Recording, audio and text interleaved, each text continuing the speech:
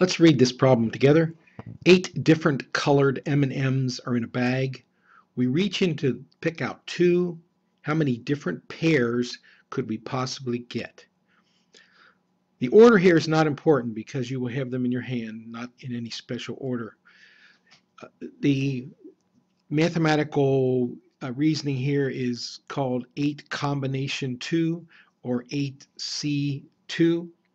The calculation is done by taking 8 factorial and dividing that by the 2 factorial coming from the number of objects we are picking, but you need to multiply that by 6 factorial. That's the difference between 2 and 8. So these two numbers at the bottom are kind of complementary with the 8. Now remember that factorials are very large numbers. 8 factorial is 8 times 7